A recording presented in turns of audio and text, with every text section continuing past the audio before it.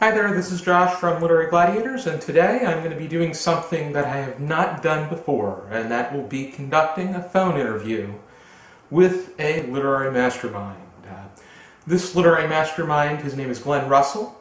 He is a Goodreads book reviewer who ranks 42nd in Best Book Reviewers in America during the last 12 months. He ranks number 66th in the last 12 months in the world, and in the US he ranks number 81 of all time. Glenn is a resident of Philadelphia, but he was raised in my home state of New Jersey. He was a first-generation college graduate, majoring in philosophy at LaSalle University. He worked for an insurance company. He also worked for a publishing company. And in addition to that, he played medieval and Renaissance music in addition to writing microfiction and a semi-autobiographical novel about his experiences working in an insurance company. In addition, he performed in theater, and 3 years ago, in order to get back into writing, he began writing book reviews, which can be found on Goodreads. We're going to bring him on board.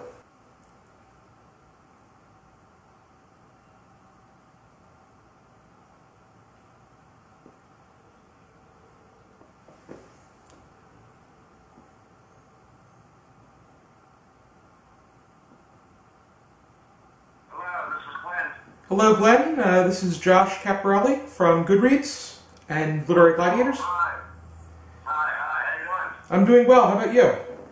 All right. Alrighty. We are on. We're filming right now, so we can begin right now if that interests you.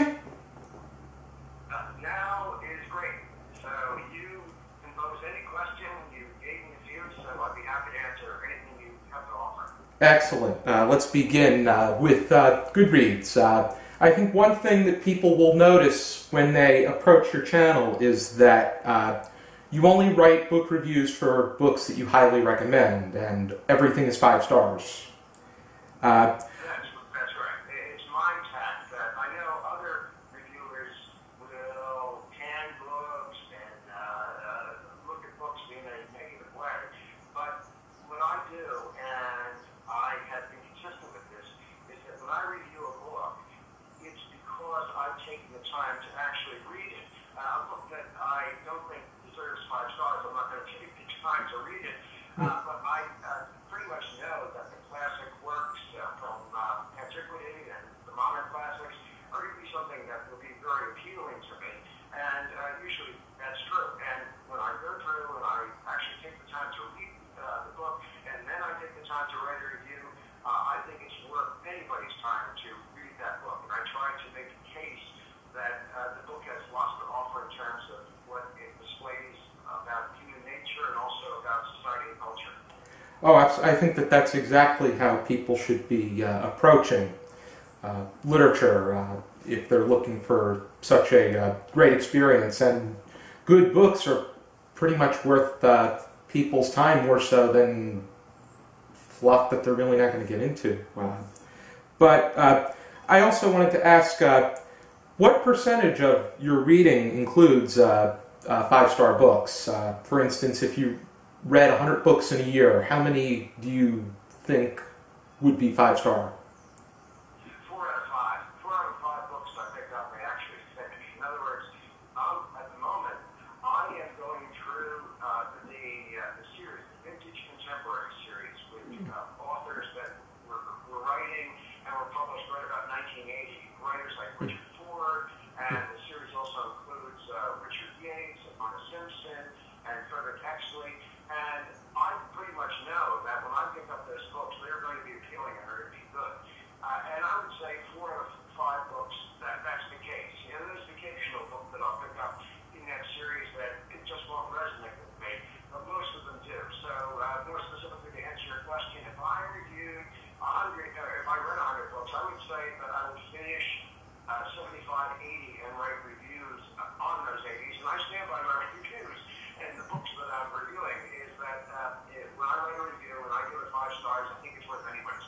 Oh, excellent. Because I tend, if I read about 100 books, I would say only 20 or 25 of them would be 5 stars, but I guess that's because I would review a good book and give it 4 stars, even if I felt that it was worth somebody's time. And what you're saying is, if you feel that it's worth somebody's time, regardless, it's a 5-star read. That's right. And also, curiously enough, I think the 5 stars, in all honesty, is a reflection not only on the author and the book, but it's also a reflection on the reviewer and the reader. Is that if you bring a lot, and this gets into creativity, a lot of people think that reading a book is a passive experience. It's not. It requires concentration. It requires tremendous imagination and creativity. Particularly, say something like a novel, where you have to work up all of the atmosphere along with the author. You have to work up the characters. You have to develop the voice of the characters in order to bring the novel completely alive. So if I can do that, and I can bring my experience of all of my reading, all of my life experience to that, I think I can get a great depth out of that book. And I think that's all part of the 5 stars. I would agree with that notion. Probably not going to change the way I review, but either way, I think that it is a great way to celebrate somebody's grand accomplishment in what they have done for the particular book, and hence it would be worth their time to read it and pick up an impression of their own. That's right. For instance, I reviewed modern classic. William Gaddis wrote a book about the American experience with a focus on American business. The title of the book is J.R. And what it is, J.R. is a kid who's in 8th grade, and it turns out he's a financial genius. And he's able to work he's from a lower middle class family, doesn't even have a phone in the house. So what he does, he uses the phone at school, and he makes millions of dollars this way. And it took William Gaddis 20 years, and he's one of the country's finest writers of the 20th century. It took him 20 years to write J.R. It's a 900-page book. So as a reviewer, I think that in order to honor all of his effort and all of his insights and all of his writing ability, I really have to bring a lot of energy to that 900-page book. And I really took my time with my review of that. It took me perhaps 5 or 6 drafts over a couple of weeks, because I really wanted to capture what he had as his ongoing vision in those 20 years of assessing American culture, and particularly the American business culture. And it was a review that I felt that I wanted to not only write the review, but I wanted to write it in a concise way. And when I write reviews, Josh, I don't go on and write an essay. I try to compress what I have to say in probably about 800, 900 words, which is amounting to about 8 very concise, very short paragraphs. Because I think there are so many reviews that Goodreads readers and reviewers can look at as they're going through. Thousands of people write reviews on Goodreads. Is that I want to make my reviews as compelling and as accessible as they possibly can be. And not only, for me, that not only means making them a good review, but making them concise so people can get through it in just maybe 4 or 5 minutes.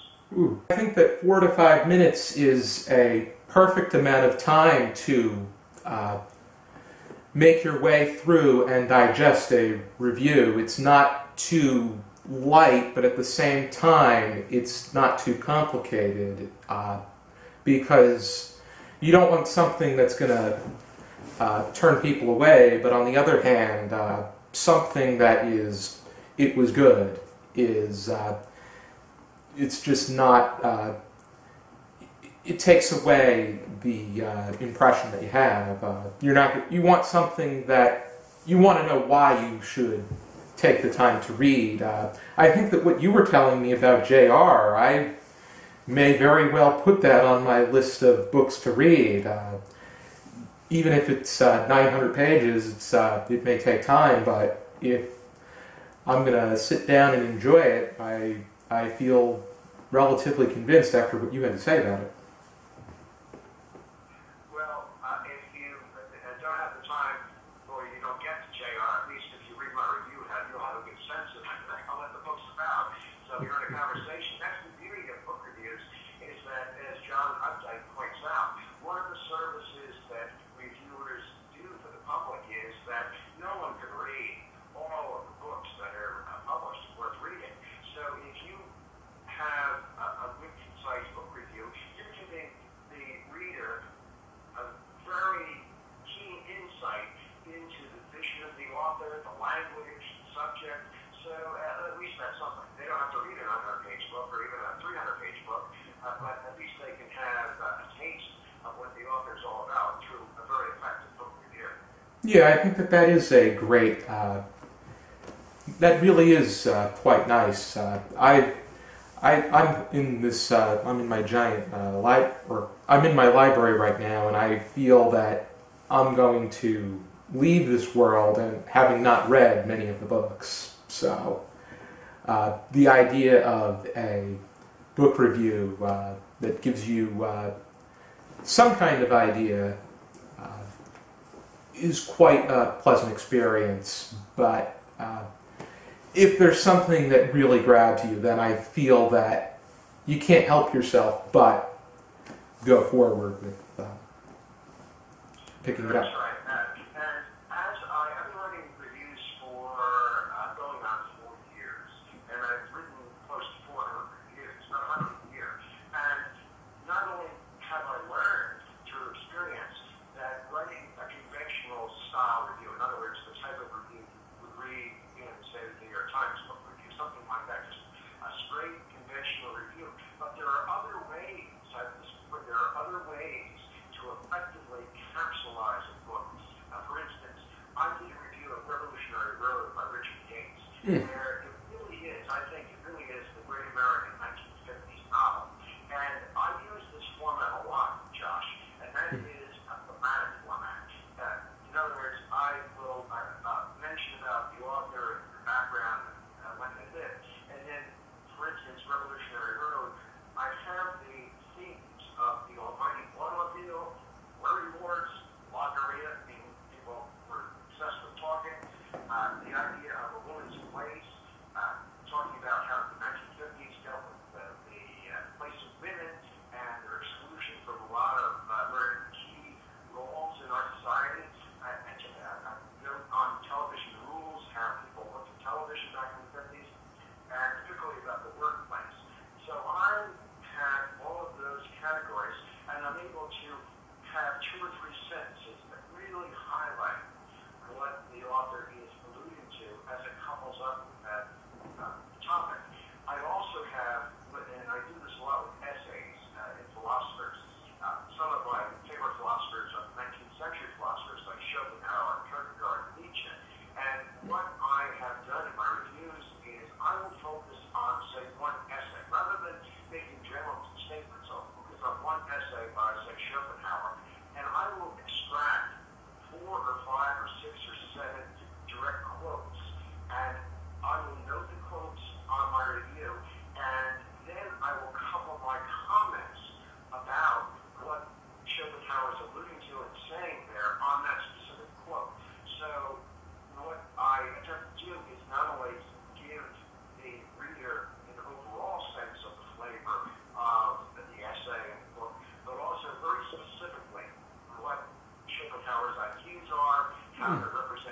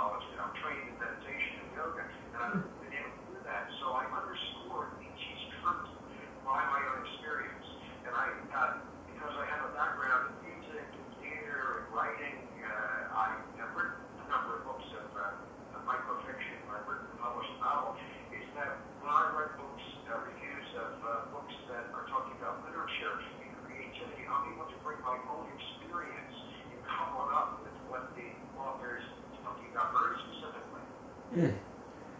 That is quite. That leads me to the. I've noticed that you explore the philosophical elements of what you're reading. You read a lot of works of philosophy. You majored in philosophy. I did, and what I particularly enjoy about philosophy, because you can take it both ways. You can take philosophy as it more tends to science and mathematics, or you can take philosophy as it more leans toward the liberal arts, specifically art and literature. And that's really the area that I enjoy so much. And that's why most of the philosophy books that I review are about the philosophy of art and aesthetics. And I think that it's an important element in our 21st century life, art and aesthetics, what we're around. And I attempt to highlight how music affects our life, how the visual arts affect our life, how film and other media affect our life. So, yes, that, and I try to bring also my experience in the ancient philosophers and what they would have thought about our modern world. So, when I review a book about philosophy of art, I try to incorporate all of that because that's my background. And I feel as a reviewer that I have a responsibility to not only write about the author's work, but to, again, to bring my very specific background to it, to add more color and provide more emphasis. I think that every reviewer is supposed to bring what they have to the table per se, and I feel that you being a philosophy major and what you have shared is quite magnificent. And I would ask, how do you feel that somebody can get a better understanding of philosophy through the literature that they read? Because philosophy is one of the critical approaches we went over in the particular classes that we took that had to do with approaches to literature.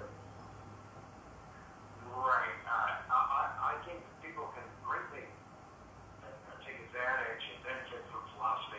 I would say on that subject, if people are interested in pursuing philosophy, maybe rather than going the technical route, because when people take philosophy, they usually start with perhaps a dialogue or two of Plato, which can be very technical, and also perhaps some of the works of Aristotle, and perhaps Descartes, which can be very technical as well.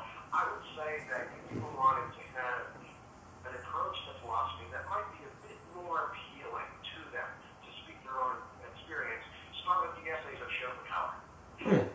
That's a very good place to start. And usually a book, I know the Penguin edition of Schopenhauer's essays has an introductory essay that will, done by the editor and translator, that will put Schopenhauer in the historical context of philosophy and also the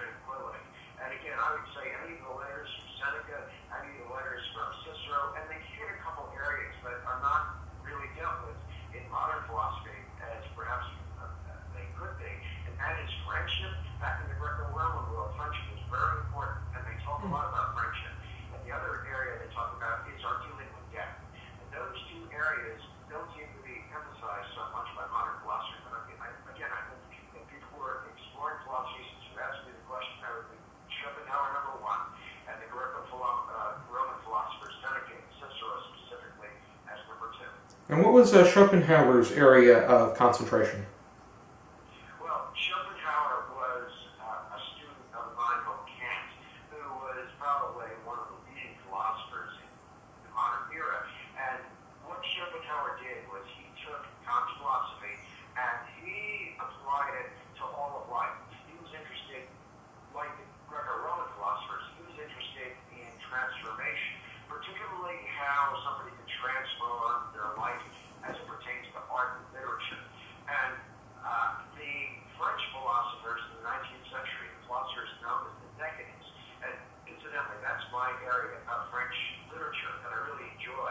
The late 19th century, the Decadents really picked up on Schopenhauer's philosopher. He was their philosopher, and they took his philosophy seriously in the way they assessed the society at the time, the way they saw that art and literature could be tremendously transforming, and how it could really lift somebody above the muck of everyday life. And that's what Schopenhauer was getting at with his transformative philosophy. That is quite, and his philosophy is accessible for the modern day reader too. Exactly. It's one of the most widely philosophies you'll ever read. He was one of the most literary writers, not only in philosophy, but I think in all of the 19th century. And that's the key, is that, again, it's not technical philosophy, the way you would read, say, Ludwig Wittgenstein, Mark Heidegger, which can be very dense, it can be very turgid. Schopenhauer is just the opposite. It's very lively, very, very accessible. I think that really would encourage people to explore the philosophical area of what literature has to offer.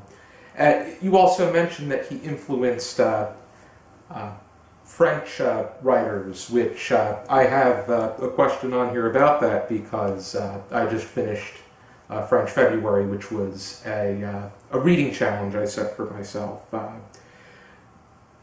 What areas of French literature interest you, and who do you feel is best for a beginner that's looking to explore that cultural area?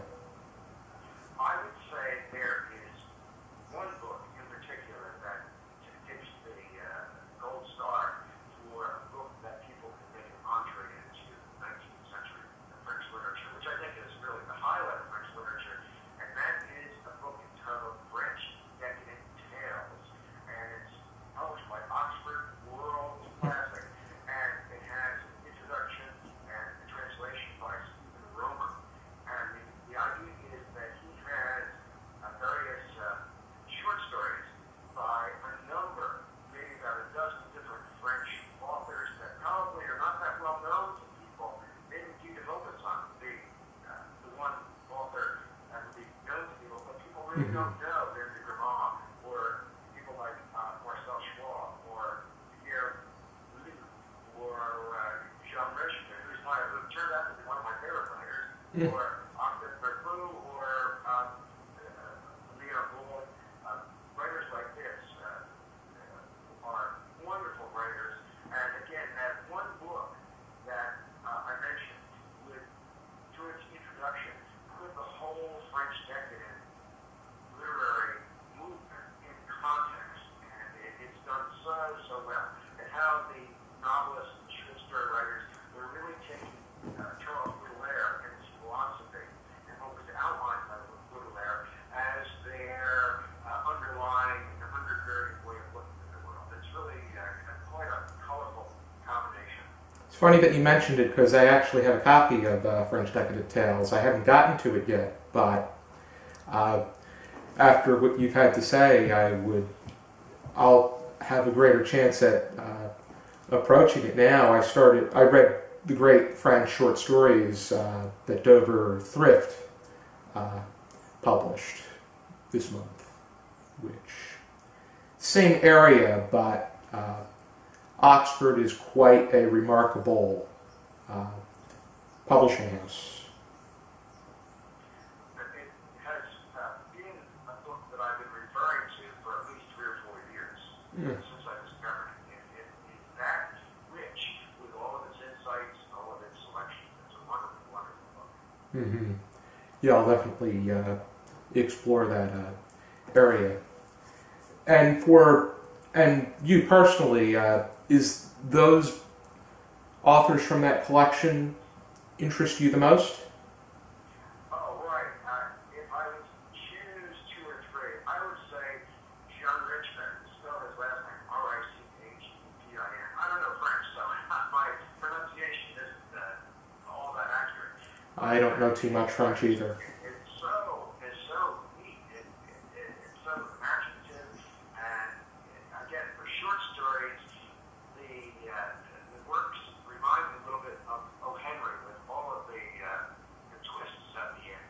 It's really delightful to read. Another writer that I particularly enjoy is the writer Leon Lloyd, B.L.O. Lloyd. He has a number of short stories here represented, and also Jean Laurent, and he has written some novels, and they are translated by Brian Stapleford. And since I mentioned Brian Stapleford, the second book that readers might want to investigate about French writers is entitled Moral Ruins. And Brian Stapleford writes a 80-page introduction about French literature that's marvelous. Quite remarkable. And let me say, before I forget, another thing about getting back on the subject of reviewing is, incidentally, I reviewed probably about 20 or 30 or 40 of the French writers that I'm talking about, not only in anthologies, but individual stories by, say, Guy de Maupassant, and also a number of books by the authors that I just cited. Mm-hmm. But in addition to a conventional style review, and I review the couple's quotes with my observations, and also in addition to the thematic approach, there are some reviews, not a lot, but there's some reviews that I have written that, by the nature of the book, I felt it lends itself to a super compressed review, where instead of having an 800-word review, I have maybe just a 200 or 300-word review, just 2 or 3 paragraphs that really capture the flavor of that book. I would say that is fitting. You're talking about this is for shorter books, or just books that you don't really have as much to say about? No, I wouldn't say that I don't have as much to say. I would express it as what I have to say can be said in less words. There was one book I'm thinking about. Richard Ford wrote a book. Actually, the main character is in New Jersey. He's a sports writer living in North New Jersey. He admits that he's a modern-day Babbitt, that he is superficial, that he's somebody that really can't get into his feelings, and that's what I expressed in my review. I didn't want to. Now, that's maybe a 700-page book, 700-page novel. I didn't really want to get into all the themes or given the 800 or 900 words I usually write about a book. I wanted to compress those two ideas in my book review, and I was able to do that in, say, just 200 or 300 words. Sometimes that's the motive you have, and I think that people can definitely take that route to looking at a particular book. I especially feel that you don't want to give too much away, and if you feel that small amount of details is better, then by all means, I think that less can truly be more.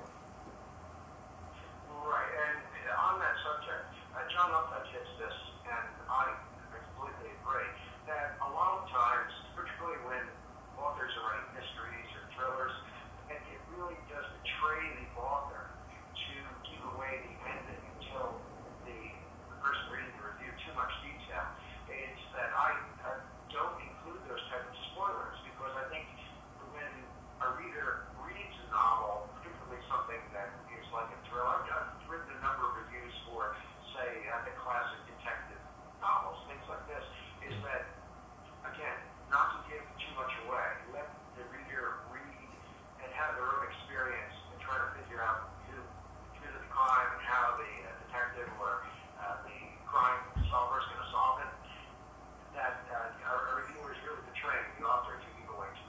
that's definitely part of the adventure, is to let them figure out many of the details, and any hint at a particular clue is going to tamper with their approach to the experience that they have reading it. So I think that you make a very good point. Was there anything else you had wanted to say on that particular topic? Well, how about if I just mention or quickly shift to why I have book reviews as my artistic expression? Is that in my life, I've done a lot of music. I've played Renaissance instrumental music. I've played drum circles. I've done a lot of theater, and I've written a novel, published a short novel, and collections of microfictions years ago. And I thought actually my reviewing was going to be an entree into, when I started after theater, started to get into writing a bit more. I thought my writing reviews would be an entree into writing a novel. But the more I have been writing reviews, Josh, the more I appreciate and I acknowledge that doing book reviews, writing book reviews, is an art in and of itself. It requires a certain degree of skill and a certain artistry in order to really write a review effectively. And if anybody wants the gold standard of the review to underscore this, they only have to read a review by John Updike, or probably one of the leading literary critics and reviewers living today. His name is James Wood. And James Wood underscores this because that's his primary way of expressing himself. He could write novels. I think he did write a novel. But he is saying that writing book reviews, being a literary critic, writing book reviews, that is an art form in and of itself. And that's something that I have come to appreciate even more in the last 4 years. And I think that based off of the numbers on Goodreads, not that numbers really mean too much as long as you are doing what you love, those numbers that you have among the top 100 reviewers in the U.S. and in the world are quite remarkable. Well, thank you. And I know a lot of people simply work through the numbers, and they will review popular books and have all their friends review it and so forth and read the reviews. But I don't do that. I hold my standard. My standard is high, as I mentioned. Writing reviews for books that I really feel give tremendous insight into human nature, that are well written, say a lot about art and culture. And I am very pleased that people read my reviews, like them, comment on them, and I'm one of the top reviewers on Goodreads.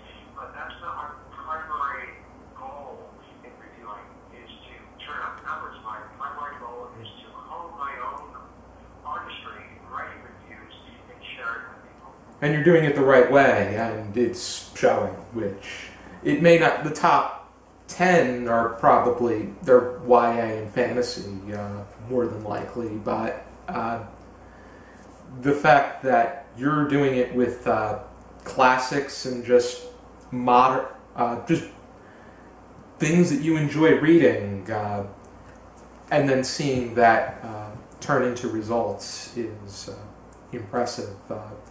And many of my mutual friends who hopefully are watching this on, from BookTube will get something out of it. Very good. Very good. That is very much appreciated that we're having this interview, Josh. I really appreciate it. Oh, it's my pleasure, and I'm honored.